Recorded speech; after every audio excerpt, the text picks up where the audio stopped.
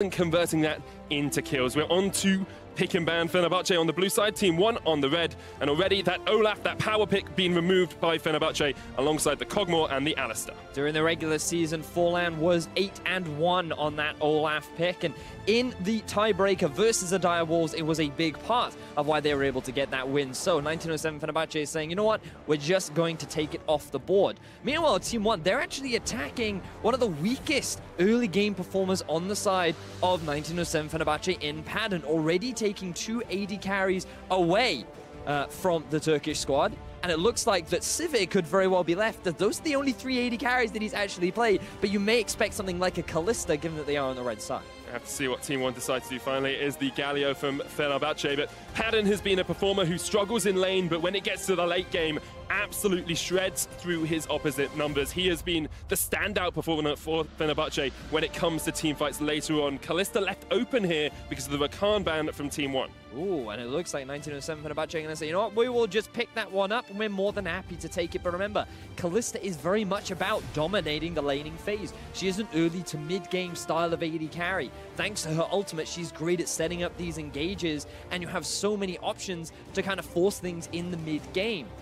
But that's not what we've been seeing recently from this Fenerbahce squad. They've been more about the mid to late game team fight. So I feel like Team 1 are challenging Fenerbahce here, and they're going to see, let's see how well you can hold up in our 2v2. And it's something Team 1 do so well. They capitalize on their enemies' mistakes. So they're saying, here, we'll put you in a lane perhaps you're not as comfortable with and make you make those mistakes. They'll get the Sejuani for Forlan, a jungler that can work out early alongside the Lulu for Redbird. But bear in mind that the Jarvan has also been left available. I know that Thordran is more than happy to play this champion. He's always a big part of allowing the team to succeed. He really is a core strength or structure that allows the team or supports the team, allowing them to succeed in a lot of these later game fights. So I think Fenerbahce right now, they're going to look to get themselves the comfort jungle pick for Crash. He's had a lot of great jungle steals, or Baron steals rather, on that Gragas. And I wouldn't be surprised now if they rounded things out with something like a Gragas, or maybe even a Thresh, which is a very good pick into the Lulu.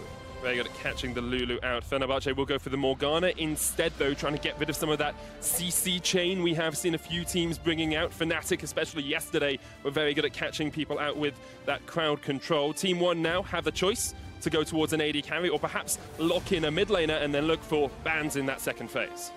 I wonder, because I'm very surprised right now that Jarvan has been left up for so long during the draft, but Team 1 are saying, you know what, we want to try and get a comfort pick for our mid laner. Bruiser, he did not have the best performance in this tournament so far. He felt pretty far behind when going up against Jensen especially. And now that he will be able to get that Syndra, very big power pick for him in the mid. A lot of setup as well in terms of the early game. But he is playing against a mid laner that has had a lot of focus on him, both through the regular split and through this play-in tournament. Frozen has been one of the key catalysts for Fenerbahce, especially with Crash being his old teammate, trying to synergize alongside him. So now it looks like that Team 1 are just trying to take away some of the possible answers for Bruiser.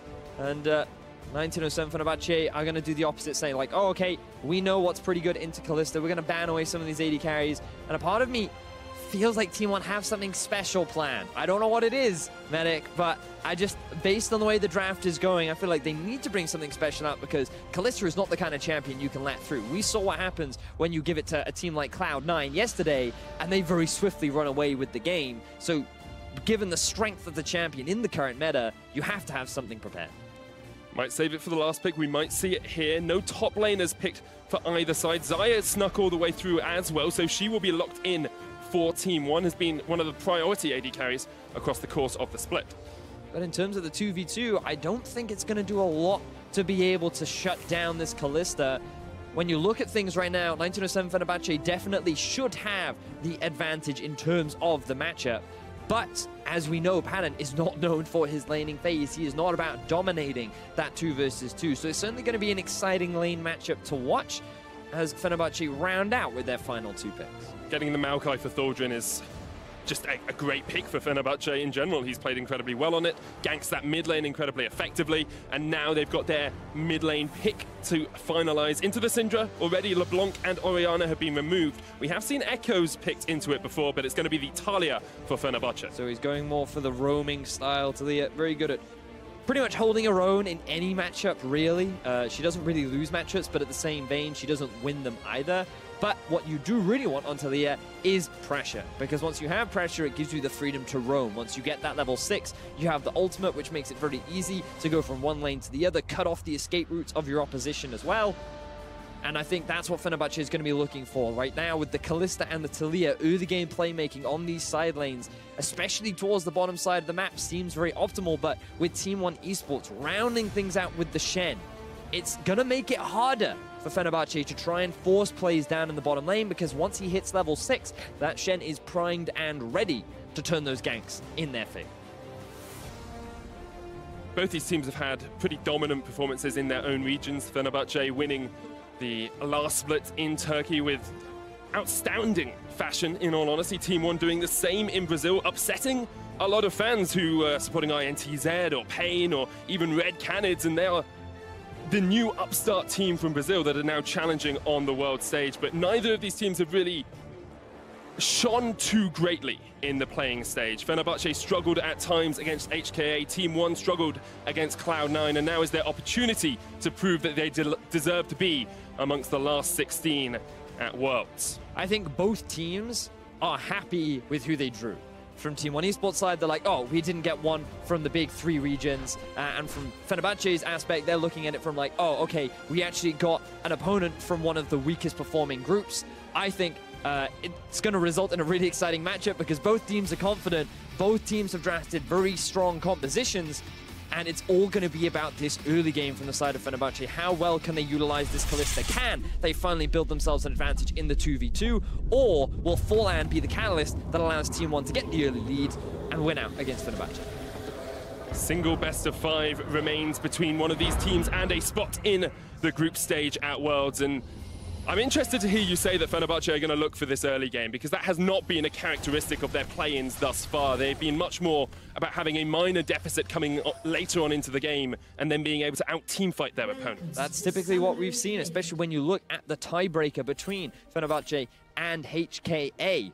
In the early game, HKA were dominant. They were destroying the 2 versus 2 down in the bottom lane. They had pressure in the mids. Everything was looking wonderful, but then they were not making the correct decisions in the mid-game, and Fenerbahce were very quick to immediately punish them. Multiple times we saw them getting picks here and there, pushing their vision line even deeper, and then starting to group up as a 5-man unit where this team truly shines. Pan's positioning and teamfight execution is fantastic, and that's largely because of the amount of input that Tholdrin puts in for his team. He really is a pillar that allows players like Pan and like Frozen to shine at the top and allow them to really stand out. But it's thanks to that backbone that he provides on these big tanks.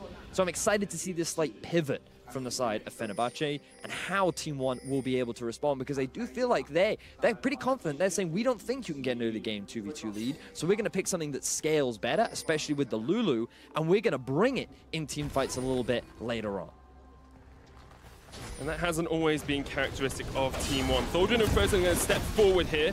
They'll spot that these Razorbeaks are not being done and steal away a few of them for their own. Puts Forlan a little bit behind in this jungle, so he needs to be cautious with his pathing and react to the aggression put on by Fenerbahce early on. I don't think he's going to be too upset about this, because by starting on the red, you typically want to go to walls and then down towards the blue. You can see from Team 1 Esports, they did put that ward in the river to anticipate a potential invade from the side of Fenerbahce, but no invade coming out. Instead, it happened on the top side, and that will allow Crash to get his early level 2, along with getting his own Raptors and red. Now he's going to path towards the top, but already in this 2v2 lane, you can see Padden and Japone being forced back, and this was a little bit what we were talking about. This is why I had a few question marks around this Morgana, because champions like the Thresh often have a lot more power when it comes to utilizing the strengths of Kalista in the early game. Alongside that, Japone has the Ignite in the lane, so they're expecting to be able to win out this laning phase. Padden pushes forward a little bit as Redbert trades back onto him with the Glitter Lance, and this is something that Team 1 do well in that bottom lane. Absolute and Redbert, a great synergy between the two, but meanwhile Crash is coming up towards top. Vert will get himself away from Tholdrin, and Crash, as a jungler, obviously only substituted in to Fenerbahce just before Worlds started. He used to play with Frozen on Longzhu, so there's a little bit of synergy there. But when he plays this Gragas, we tend to see him just slowly farm up and sometimes look towards mid for those early ganks. Yeah, the thing about Crash is, what we heard a lot about from many analysts and experts was that this guy loves to get in your face early. He's all about trying to snowball the lanes. But coming onto a new team and a different environment, you've got to kind of adapt. You've got to shift and pivot your playstyle. And I think that he's done a fine job for now. But while his early gank failed, Forlan's looking to find some success in the top lane. Entry Fragger looking for his first kill as Vert there as well. The flash away, but Thorgren's going to get stunned, and this will be first blood for Team 1 in the top lane. Forlan with a good movement up to the top side. He had the Raptor stolen away from him, but remember, he went from red into Wolves, into blue, then up to Raptor, which means he was on the top side. Top was already pushing in the favor of Thorgren, and now Vert is off to a great start. Forlan's staying around here. Vert backs off a little bit. Thorgren will spot him out. There's the taunt, and once again, Forlan's just looking for the setup. Crash is on the top side. He'll be looking to try and get towards his top laner to save him, but the stun comes out once again. Crash with the belly bop knocks him back. Thorgren down to half as Vert puts down the Spirit's Refuge. Fenerbahce able to fight this one out as Crash came to the rescue for his top laner. Meanwhile, in the bottom lane, a root lands onto Absolute, and he has to use the heal and the barrier. The Ignite ticking. Padden with the final shot gets the spear in the back, and now Redbird's trying to turn it around. He does get the help picks, and will trade 1-for-1 in the bottom lane. Wow, action happening all across the board, but this time 1907 Fenerbahce are able to answer the pressure being put out from Team 1. Forlan trying to get those early kills for his team. He knows how important it is for them to have that early advantage, especially against the Kalista, and he's investing it into the split pusher in Vert. This is the first kill that happened down onto Thorgren. Successful gank. They get that early first blood onto the top lane split pusher that has given them a lot of success in the past. And while all this was happening, an engage happens down bot. Absolute getting a little bit too aggressive there, sitting in the minion wave for a very long time and really soaking up way too much damage than he should have. Unfortunately for Padden, this early game Lulu damage is surprisingly high. So he ends up giving away his life as well, but the fact that they're able to get a kill just goes to show that Padden, he's not messing around this game. He is very much about trying to answer the, or try to utilize the early pressure that he has on this Kalista. Having the Ignite in lane definitely helped them out as well, as Redbird's heal was not as effective as it could be. We see Padden go back and secure himself a recurve bow. Will definitely help him out in the lane a little bit. Lots of focus towards mid here, though, from Team 1 as they bring Redbird and Forlan across. Crash is towards the bottom side of the map, perhaps eyeing up a gank on Absolute. We talked a lot about the AD carry and how Padden, during the laning phase, he really is rather weak, minus 21.8 CSD. And this is the thing about Padden, he is very much a double-edged sword where during the laning phase, he's kind of like a wooden stick. He kind of hits you and it doesn't do much damage, but when it comes into team fights, he's kind of like Excalibur. There is no sword that matches its team fight prowess. And this is where he's really allowed to shine. We've talked a lot about how he has shifted this style and already he's doing great. But Padden, he's so far during the laning phase off to a fantastic start. It is a lane we expected them to win as well, so I have to see how they're able to translate that first kill into more in this bottom lane, because that's something Fenerbahce haven't always been the best at, actually accelerating when they have that early gold lead. And in fact here, Team 1 with that extra kill are still sitting about 400 gold ahead. And while this is a great shift for the side of Fenerbahce in terms of their playstyle, have a look at Brusa trying to make a play up towards the top side. A lot of investment from Team 1 Esports to trying to snowball Vert. He is playing Shen. And one of the most successful champions I saw from Team 1 during their regular season, especially during their playoffs, was when Vert got his hands on Shen. This is a team that knows extremely well how to utilize side lane pressure. They know how to play the 1-2-1, the 4-1 style of play, and looks like Fenerbahce are trying to shut that down. Thorgren's going to go in, the knockback onto Vert as well. No flash for him and no way of escaping Crash and Thorgren, who will be able to secure the kill. 2-2. Fenerbahce and 1 are even in the early game. So many ganks happening onto both these tanks. Not typically where you expect all the early jungle pressure to go, but so far it is keeping the game very even.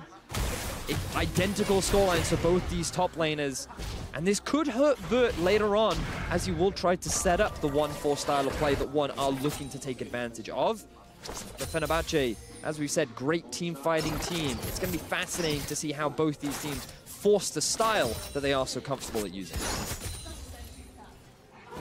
And alongside that, you have to think of the the pressure on the players themselves. Momentum in a best of 5 is incredibly important, Edius, and being able to get the first win on the board, being able to say, yep, we're able to actually shut this team down when playing a composition we're comfortable with, sets you up for success so well as you come later on into the series. I'm just looking at the state of the map right now, because while Team 1 do have a slight lead, things like the Infernal Drake are on the board, and right now neither team putting a huge amount of emphasis on trying to get it super early. You can see a bit of vision coming out from Bruiser in the bottom half of the river, and there are pings now coming down, so we were just talking about low focus, and Fenerbahce see this as an opportunity to make something happen. Frozen on a ward, does know that Bruiser's around there because of the ward that Bruiser has just stepped across, and Bruiser is actually relatively even in this lane. There hasn't been too much focus from the junglers mid, but Bruiser really struggled playing up against Jensen when they had to play them in groups, and this is a much stronger showing from him early on. It does help when the jungler doesn't come mid like 3 to 4 times in the space of 5 minutes, but that is what comes with playing against a player like Jensen, and Frozen, he's pretty much just been holding his own alongside Bruiser on this Syndra. We haven't seen a huge amount of early game plays being centered around the mids, but I'm sure Bruiser has no issue with that. A lot of vision now being invested from 1907 Fenerbahce in the bottom side of one's jungle. Team 1, they have no idea where he is. It looks like he's trying to steal away this blue buff. Misses the body slam, the knockback will come out. There is the unleashed power straight onto the base of Crash, and he will get removed from the map by Team 1. Good utilization of the Shen ultimate there. Just as Crash tries to get a punish onto Bruiser, they're able to instantly turn it around, demonstrating some familiarity with this Shen pick, instantly coming in, ready to save his mid laner and turn the fight in their favor. And it's the strength that we said Team 1 have. They capitalize on their enemies' mistakes. When they see someone out of position, they make the play, and now they're making the play for the Inferno. They secure it, but Padden is not done. The TPs are going to join this fight as they look for the root. Doldrin goes in onto Red, but he's used the wild growth, but he will be the first to fall. Team 1 just looking to run away. They're accepting a kill and a blue buff in exchange for the Inferno. So this time round, Vert didn't have the Shen ultimate to save his teammate's life. So Thordran, he wanted to take advantage of the TP. Now they couldn't get the Infernal Drake, but they are able to get 1 kill. It did cost them a teleport, but Vert also used his teleport to try and match it. This is where the play all kicked off. And really, you have to criticize Crash for trying to make this play. He's not showing full respect towards the Shen ultimate. He thinks that he has enough damage with the element of surprise aspect that he and Frozen were ready, trying to get the collapse down, and they end up losing their life instead. So, arguably a bit of a misplay, a bit of over-eagerness on the side of Crash.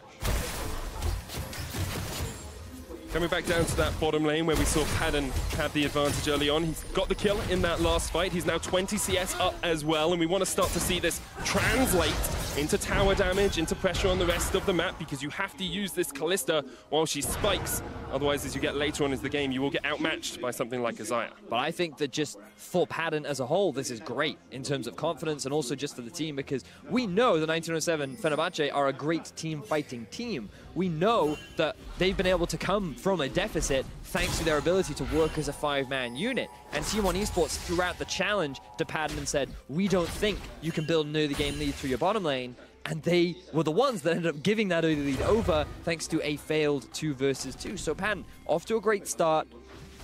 Likely going to transition this well, but it now matters about how well they can deal with the split-pushing Shen being played by Vert, because this is the style that Vert likes to use, as it looks like Fenerbahce trying to set up a bit of a dive in the middle lane. And this is what Thordran likes to do. He's the pillar of the team, and he likes to get these ganks off. Flash straight into Crash. Bruiser knocked back. The seismic shove will spell his end. Fenerbahce get the kill. Now Forlan's going to try and protect his tower a little bit as he forces Thordran back.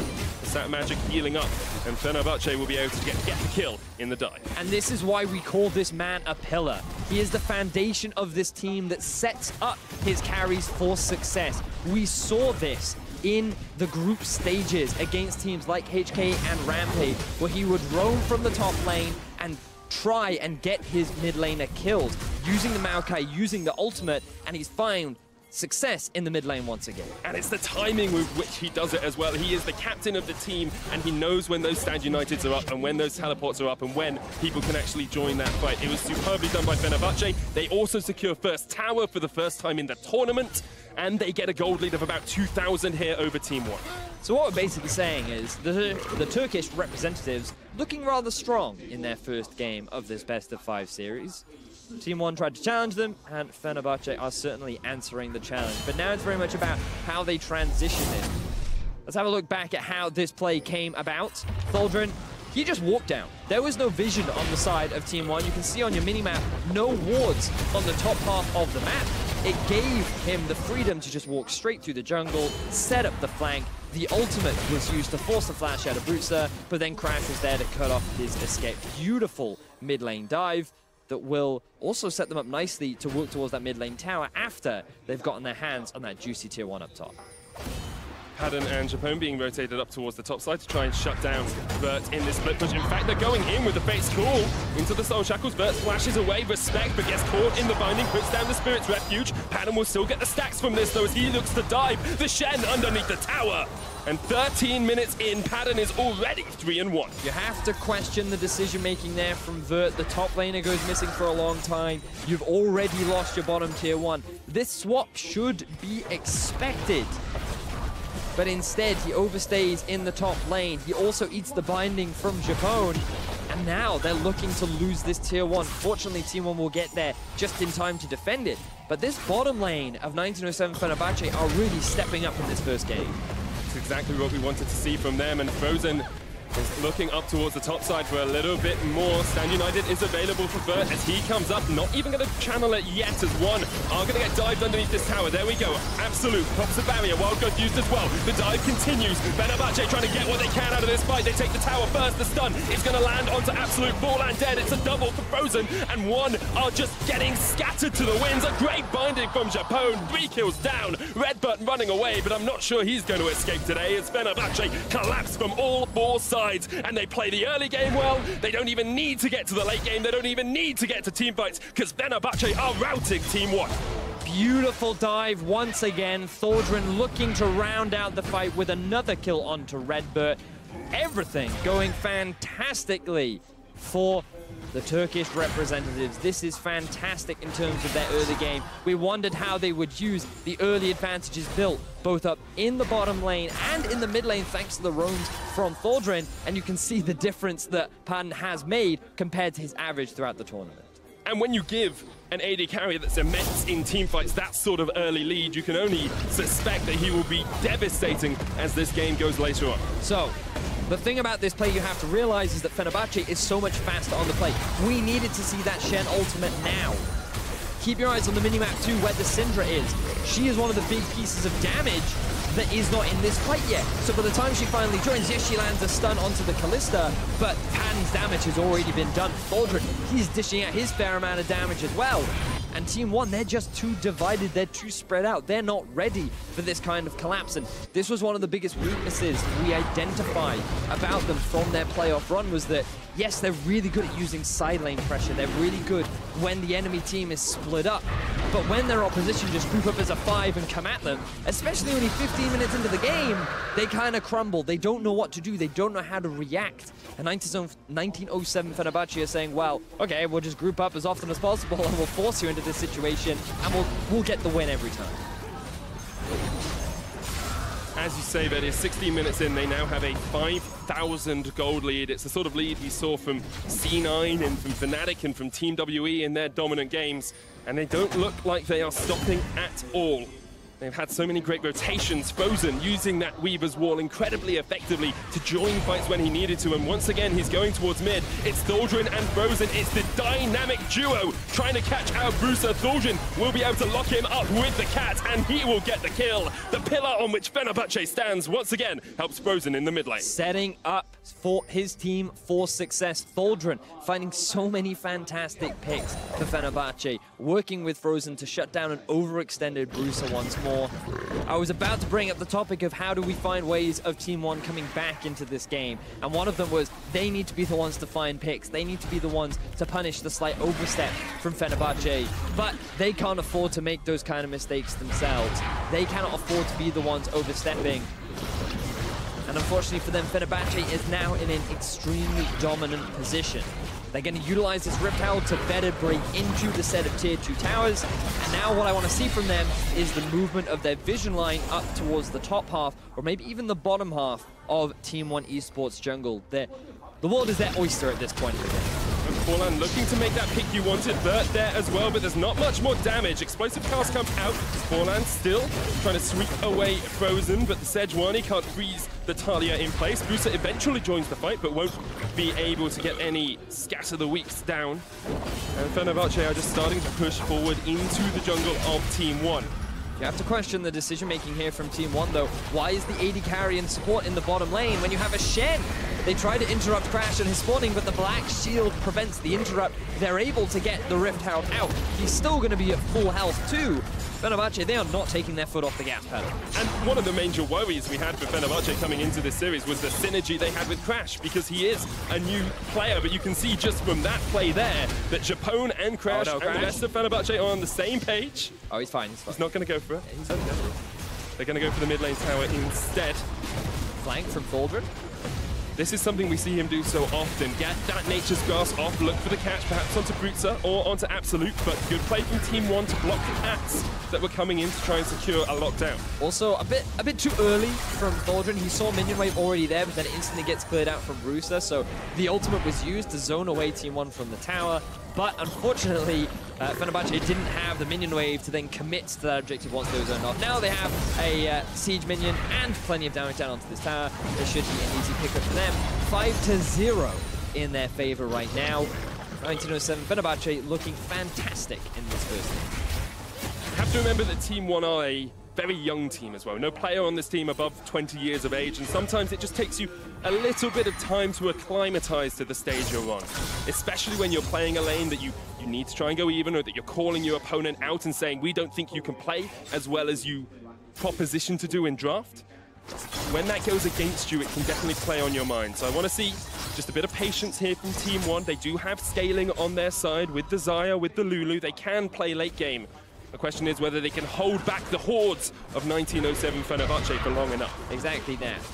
And Team 1, you have to remember this is still a best-of-5 series. There's still plenty of opportunities to turn things around later on. But with the game not over just yet, after we did see a 60-minute slugfest between Lion and C9 yesterday, you never know if teams are able to hold the line. It's very much about how Fenerbahce find ways to break into the base. And now, this is very early into the game. For Fenerbahce, they're going to start thinking about this Baron objective, not necessarily to take it, but to try and find picks onto their opposition. Push vision deep into the enemy half of the jungle to look for flanks like this one. Thaldrin with the TP. I don't think Absolute has realized this has happened yet as the shield comes out. Redbird there as well. Forlan looking for the flank. They'll knock Thaldrin back, but already Absolute's taking the chunk. Redbird there as well. Here come the rest of Fenerbahce. Bruiser off towards the side, trying to knock them back. The seismic shove does not connect, and Fenerbahce are just going to continue to roll this forward. However, they are flanked. They get some damage onto Vert, who flashes away. The explosive cast helps them secure the kill, and now the Featherstorm has to come out from Absolute. He flashes.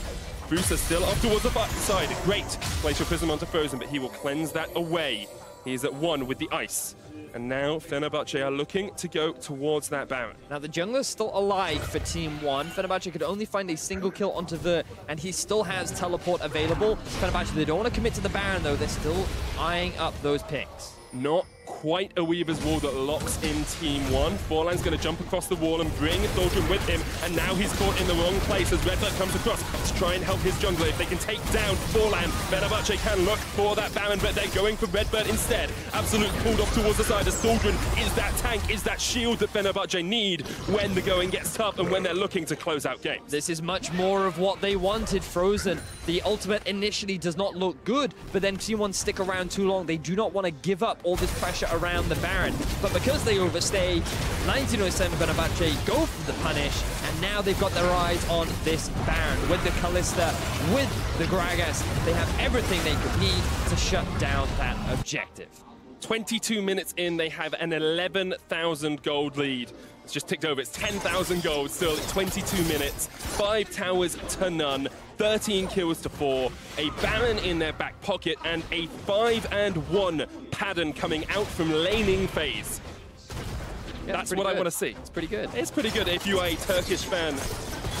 If you're a Brazilian fan, on the other hand, I'm sure you'll be thinking about how you adapt. You always have Marth on that substitute bench. If you need to bring him in, he has been perhaps slightly more consistent than Bruiser across the course of this tournament. But it also comes back to one of the... oh, yeah, we're going to have a quick look at that Weaver's War from Frozen. We have They wanted to let the Baron go, but they just couldn't quite do it. You can see Thordran, he's able to land the W down onto Forlan. The rest of the team goes to the collapse. Redbird, unfortunately, can't really provide big enough shields to shut down 4 members, which means that multiple members end up dropping, and now Forlan looking for a pick.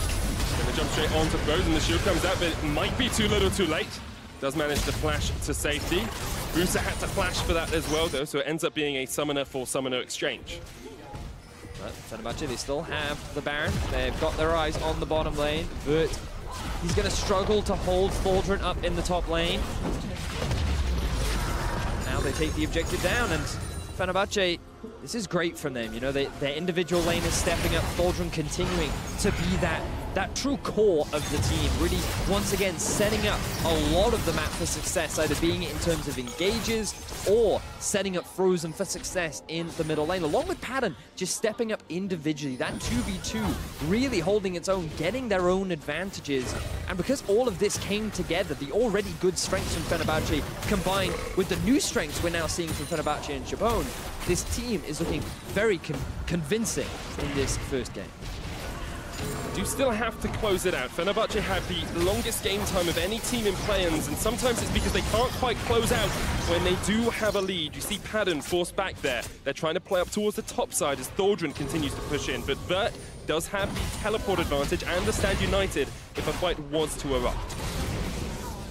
You've also got to respect the Team 1 composition as well. While they are certainly behind, there is a lot of instant burst and pick potential from the side of things like Syndra, from the Sejuani, from the taunt of the Shen. A lot of things that you just have to show care towards, because when you have such a convincing lead, you don't want to make one of those silly mistakes and potentially throw it away. As now Thordran, you'd think he'd be in danger, but he's in his natural habitat. He is a tree of the jungle, of course.